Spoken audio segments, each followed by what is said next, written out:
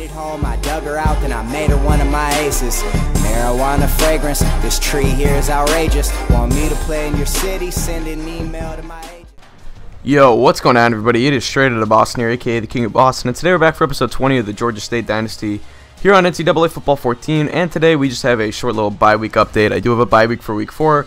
Brent will be posting his game, for this week. So anyway, just got a big, not a big, but a bit of a recruiting update here. We're going to take some points out of Blake Gardner because we're 1,000 ahead of him.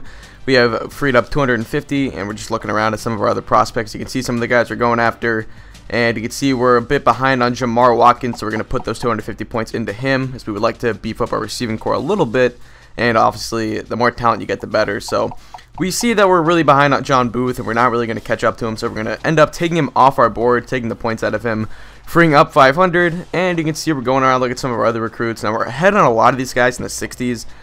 I don't really have a ton of interest in them, but they'd be good. They would serve as good depth on the team, so why not just have them on our board. We're going to take some points out of Peter Edwards too. We've realized we've just fallen too far behind on him. So we have like 1,000 points. We offered a couple scholarships to guys, so now we're down to 900. And here are 3 new guys that we added to the board. Ben Dixon, an outside linebacker. Justin Freeman, an athlete. And Jarvis Allen, a defensive end. These are 3 new guys to the board. So we're going to put 500 into Dixon, and then 200 into Freeman and Allen, and that's going to wrap up the recruiting. So you can take a look at the Heisman watch right here. Braxton Miller is ahead. Manziel following behind, and then a couple other guys too.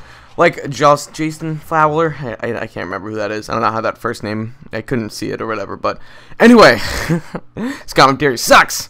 Anyway, you can see the Sun Belt standings right here: Georgia State and South Alabama in the Sun Division. So if you guys do not know, we expanded the conference a little bit so we could have our own divisions this year. So anyway, it's gonna wrap it up for me.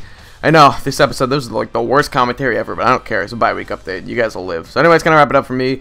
We got week 5 coming up next. We're going to get into some conference play here shortly. Thank you guys for watching. Hope you did enjoy. This was out. Peace.